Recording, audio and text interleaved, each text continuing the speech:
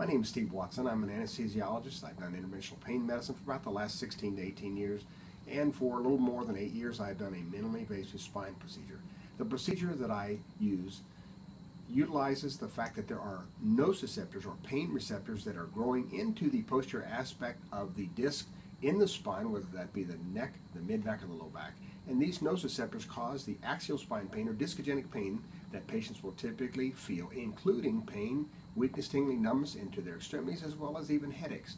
The procedure involves turning off the nociceptors, shrinking the disc annulus or herniation, as well as devascularizing the disc, which results in a decreased overall inflammatory response and therefore pain that the patient is feeling. This is done by the judicious placement of energy using a thulium laser into the posterior aspect of the annulus. There are a few patients that I will typically suggest be referred out to a neurosurgeon or orthospine surgeon because I believe it is in the best interest of the patient. Thank you.